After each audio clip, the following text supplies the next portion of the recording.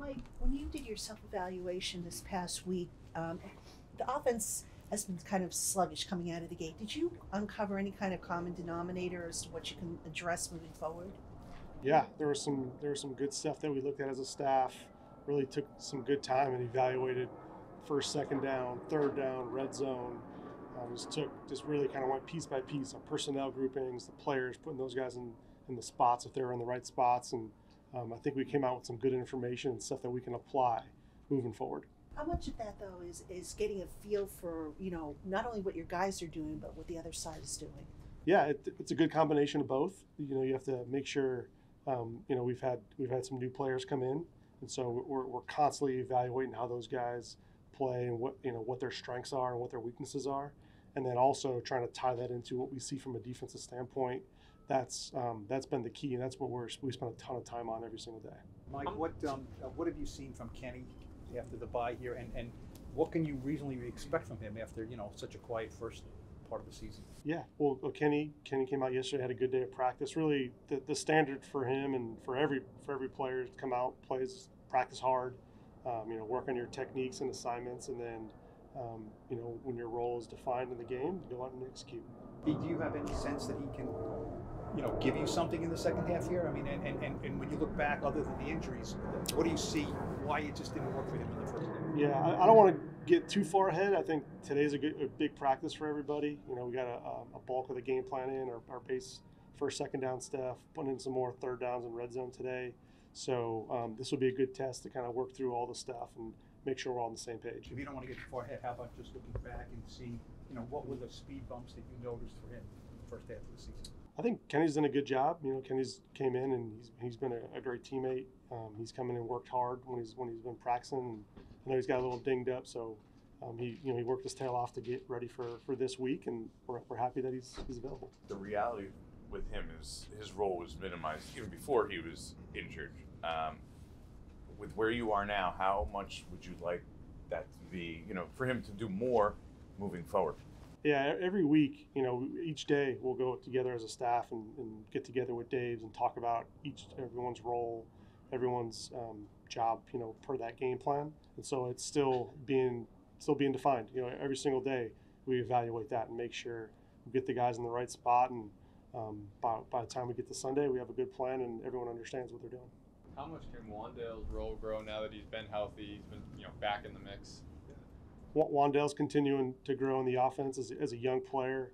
He's doing all the right things in the classroom and getting on the same page with the quarterback. That's really important for a young guy. And then learning how to be a pro. And I think he's done a good job of that to date, and I think he'll continue to do that throughout this week. You guys didn't make a lot of big moves, additions to the trade deadline. You did bring in Isaiah. What have you seen from him? I know Brian and Joe are probably a lot more familiar with him. Yeah, there's definitely a lot of familiarity with Isaiah in the offense and having some experience with that. So he's been great to kind of come in and plug into the offense, and there's a lot of familiarity for him offensively. There's some new things that we might have changed and just different verbiage, but he's handling it great. And again, today's another one of those big days as far as workload from the game plan standpoint. Why have there been so few shots down the field in the passing game? Is that something you think needs to increase? Absolutely. I think you got to find ways to create explosive. It definitely helps offense. It's hard to put together 13, 14 play drives and finish and go and score. So you got to find a way to generate explosives in the run game, the pass game. So yeah, we definitely evaluated that. When you look back at the first half of the season, did you think you used Saquon enough? You should have used him less. How did you look at it? That's a good one. I think when you look where you're at in the game, there's a lot of different situations that come up. Sure, would you want to get a premier player the ball? Yes, absolutely.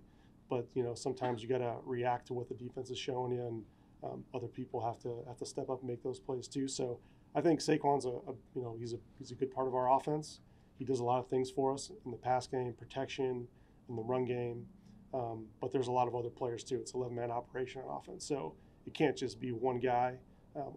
Everyone's a part of it, including the coaches, and putting everyone in a good spot to be successful.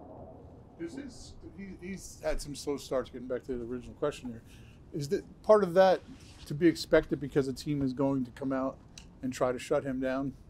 I don't know if that's real. I think we got to go out and execute our offense and make adjustments. I think we have to do a better job of that. As offensively, coaching standpoint, get our guys in the right spot, put them there. That way they can go out and go play fast. I mean, that's at the end of the day, that's all it comes down to is our execution and our discipline. At all three levels. What are you expecting from Daniel here in the second half, and how can he sort of get you guys offensively to the next level? Yeah, the standard for us hasn't changed. I think today we're at just going and having a great practice. That's the first step, and then as the week goes on, just keep on getting better and understanding the game plan, understanding our opponent, and then we go out and execute on Sunday. How much would you say he's won you over? Say it again. How much would you say he's won you over? Like from when you first came in, you have to learn about him. Yeah. To now. There's definitely a lot of trust between me and Daniel. We meet very often, especially in the off season during training camp. We were meeting every single morning for an hour, talking through the game, talking through the installs, talking ranking stuff. We talk, multiple times a week about the install. At the end of the week, we go through every single play on the call sheet, rank it, talk about it, see how we're going to use it within a game. How the game, if a game goes one way, we'll go this direction. If a game goes another way, we go this direction. So we definitely talk a lot about that, and he does a great job with it. And he's a pro, and he's been around here for a few years now, and has seen a few things. So it's been good to lean on him and get his comfortability with the offense. Can you get more from him, Mike, or is he where he's at? And that's no, Daniel's doing a great job. He's doing everything we're asking him to do. And I think as the offense continues to progress and we keep on finding ways to get our best players the football, he'll continue to do what we ask him. What did you think the main execution issues were in Seattle? I would say, when we go back and look at it, I mean, every group had a piece of it. And it goes all three levels: O-line, running backs, receivers, quarterbacks. I mean, everyone's a part of it, and I think we went back and looked at all the little fundamental things, the techniques. Those things showed up. We look at it and evaluate as a play caller that I put my guys in the right spot in that situation. There's things that showed up that way as well. So, I tell the guys all the time, we're all in this thing together. We got to make sure that we're all doing our part.